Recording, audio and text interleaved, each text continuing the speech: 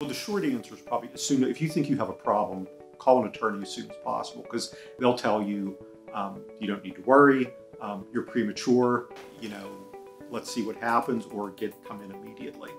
Oftentimes, you really need to sit down with them, but it's important to know. I don't think there's anything such as coming too soon, but coming too late could be detrimental to the defense you may have, or in preserving a claim that you may have.